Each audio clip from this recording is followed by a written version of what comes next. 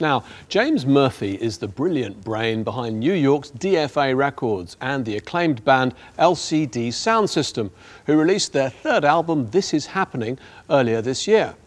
But now electro maestro Murphy says LCD Sound System's current tour may be their last.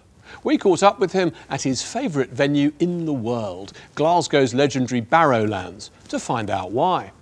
Here's Miranda Sawyer with the story. James Murphy is widely regarded to be the alpha don of dancefloor rock and roll. As a renowned producer and head of cutting-edge label DFA Records, he's worked with the likes of Gorillaz, The Rapture and MIA, and has become known for taking left-field music by the scruff of the neck and shaking the nerdiness out of it. However, it's with his band LCD Sound System that he's garnered the most acclaim, a funny, freaky, fearsome take on New York punk disco. His first single as LCD was Losing My Edge, a knowing ode to ageing hipsters, which soon got art school Brooklynites and music critics everywhere swooning with admiration. But I'm losing my edge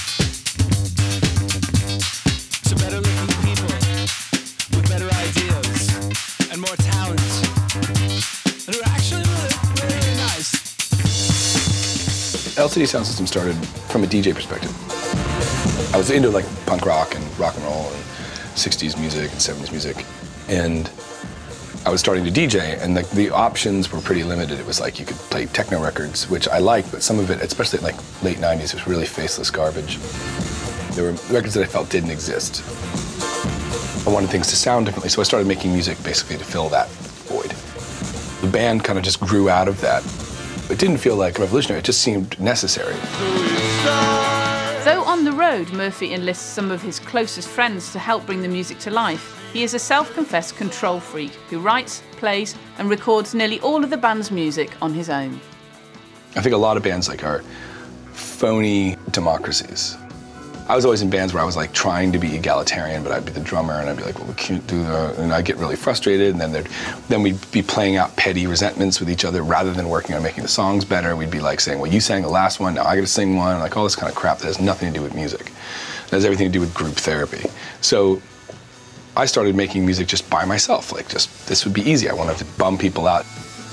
Despite his reputation for making cutting-edge music, Murphy also has strict rules about what instruments can be used on stage, insisting on only using analogue equipment, including an array of homemade synthesizers and other, even more lo-fi gear.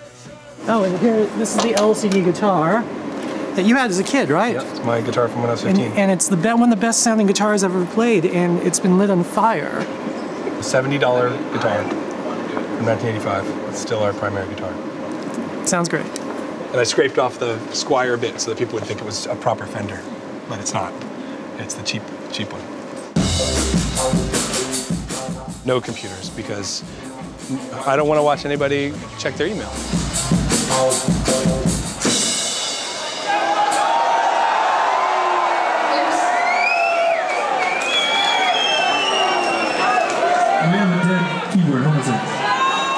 All of this could be done with a laptop.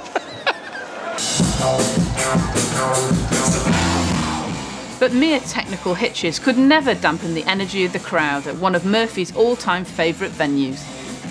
We're at the Barrowlands in Glasgow.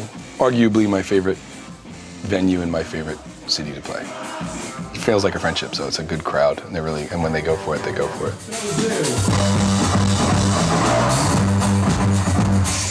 It's worked out for us as the type of band we are, like the type of energy that they give out. I think we just play better here. I was a drummer in punk bands for years, and energy has always been super important to me. Energy and power, and watching bands not get that right was always really frustrating. It was just important for us to be able to experience the music very physically, be as immersed in it as possible.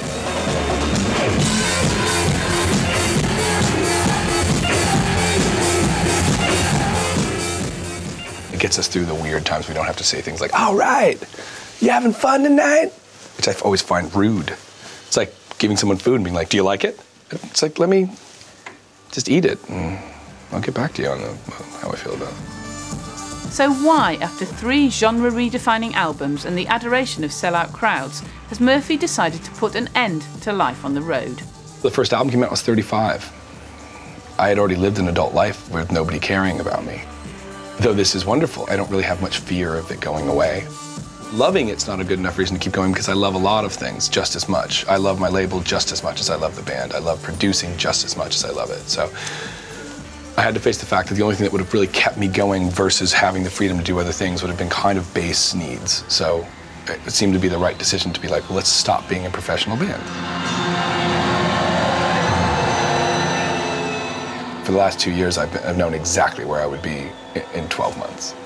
And that's better than the mystery and terror of not knowing anything about your life, but at the moment I'm a little, the grass is greener on the mystery side, I guess.